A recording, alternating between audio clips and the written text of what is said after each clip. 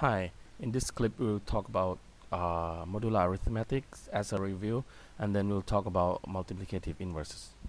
Okay, so let's give a quick review on the congruence.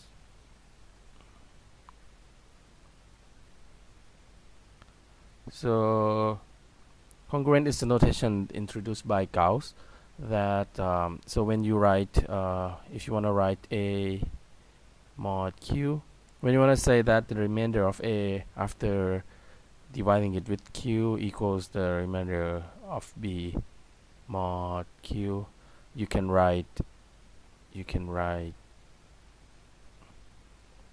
something like a congruent to b mod q. In many cases we'll use just equal sign here because two lines are easier to write than 3 lines, but the correct notation would be 3 lines. Okay, and in this case this is as a review, so this implies that imply that if you say a minus b is gonna be equals 0 modulo q as well. So this implies that q divides a minus b. Okay, so this is a quick review on the congruence. So what you can do with the normal equal sign, you can usually do with the congruent on all the operations, plus, minus, and also multiplication. You can definitely do with it.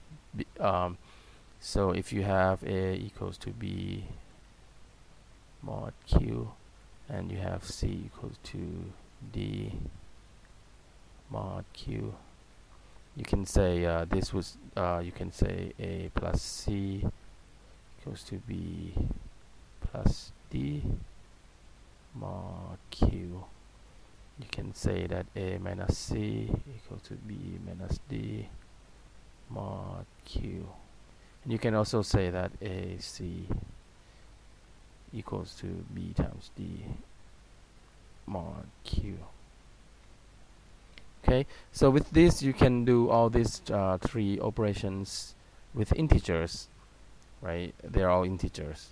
Now, but in many cases we need a little bit more than just plus, minus, and multiplication. We need divisions. Okay, so in this lecture we will focus more on how to do that with modular arithmetics. Okay. Alright, so let's go back to our central question. What exactly is a divided by b? Okay, so when we talk about real numbers,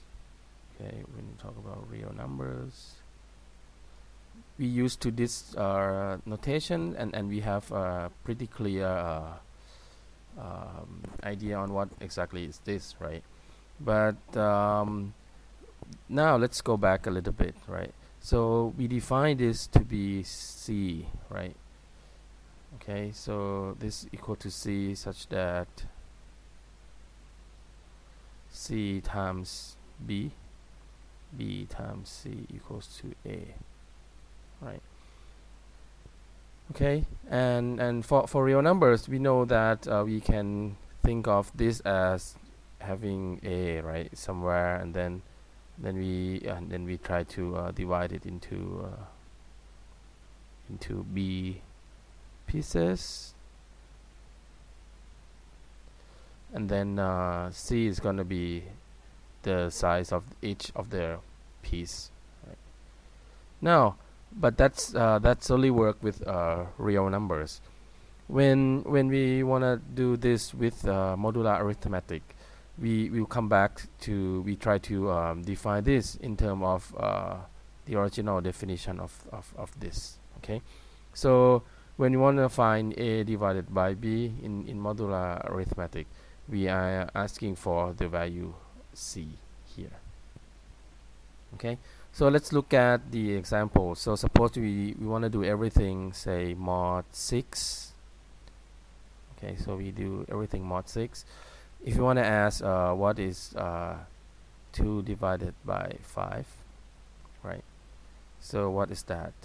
So we ask the question, so what is so this is so what is what number C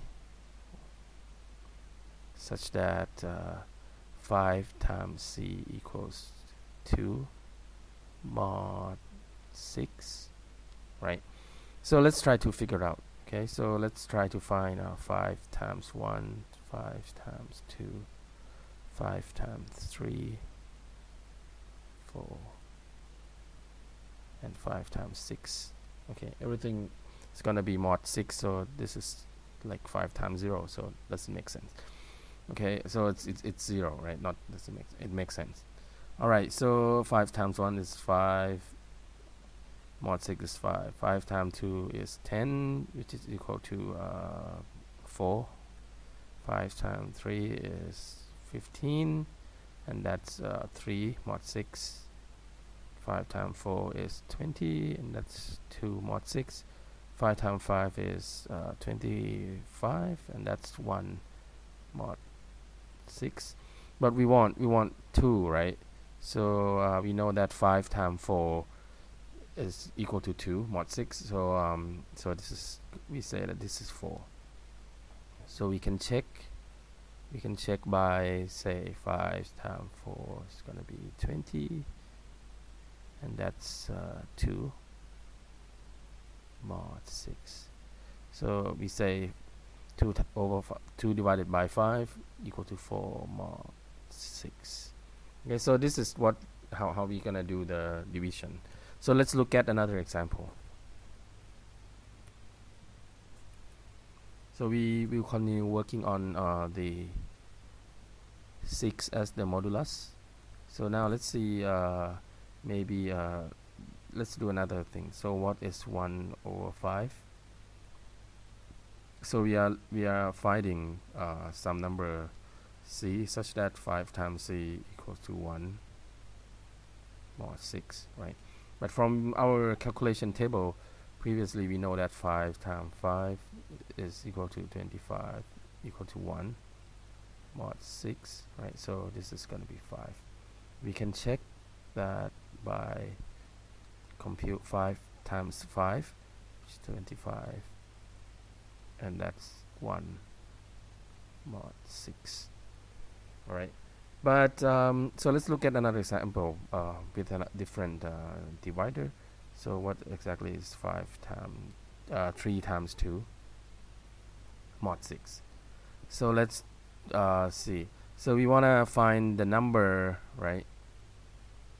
Let's write it in full. So we want to find a number C such that 2 times C equals to 3 mod 6. You can try to write out all the value of 2 times 1, that's 1, 2 times 2, that's 4, 2 times 3, that's 6, that's 0, 2 times 4, that's gonna be 8, that's 2, 2 times 1 is 2, sorry. And then you get a sequence of 0, 2, 4, 0, 2, 4, 0.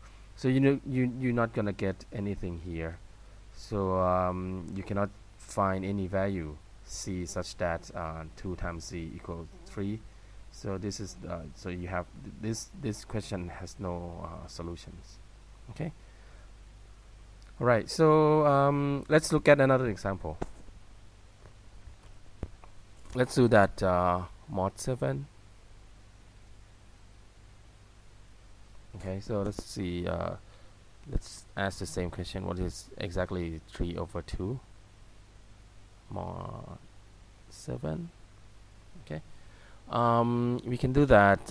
Let's compute 2 times 1, 2 times 2, and so on. So 2 times 1 is 2, 2 times 2 is 4, 2 times 3 is 6, 2 times 4 is 8, and that's 1, right? Mod 7. No, you want the result to be 3, so let's keep on calculating. So 2 times 5 is 10, and that's 3 mod 7. So this is 5. So we can check that So use 2 times 5, that's 10, that's 3 mod 7. Alright, so we know how to do the calculation, not exactly, so we know how to define this number, okay? But on the next clip we'll talk about how to actually find a number using the multiplicative inverse.